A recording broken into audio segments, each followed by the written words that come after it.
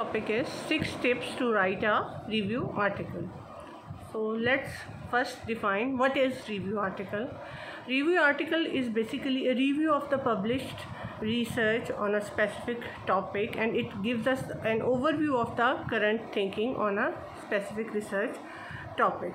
So let's now have a look at what are the 6 tips which can be helpful for you for writing a review article. First important tip is that you should define the scope of your review article.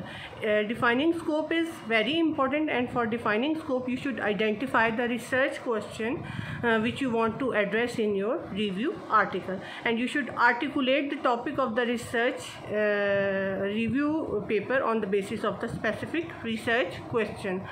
You should make sure that review article contributes something new, something innovative, and so that it may add value for the researcher. And second point is that you should find some credible sources, and for finding the credible sources you can use the multiple search engines, databases, libraries to find the different reference sources for your review article, so that it might cover all the important aspects of specific research topic. And third point is that writing an effective abstract. Write an effective abstract and use the keywords. Choose comprehensive title.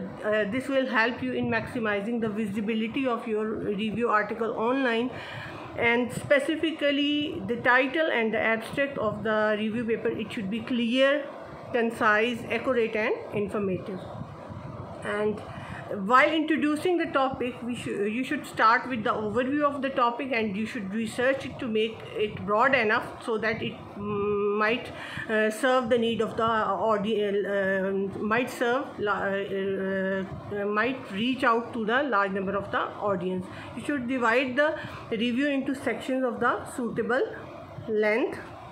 Then don't forget to have a critical discussion. Make sure to have a critical discussion with your supervisors, with your colleague, and if after discussions you find there is any contradictory research in your focus area, make sure to include that element in your debate and represent both sides of the argument. And last point is you should sum it up by conclusion, and you should also include the suggestions for the future research on a specific topic, so that it might be helpful for the upcoming students and the researchers. Thank you.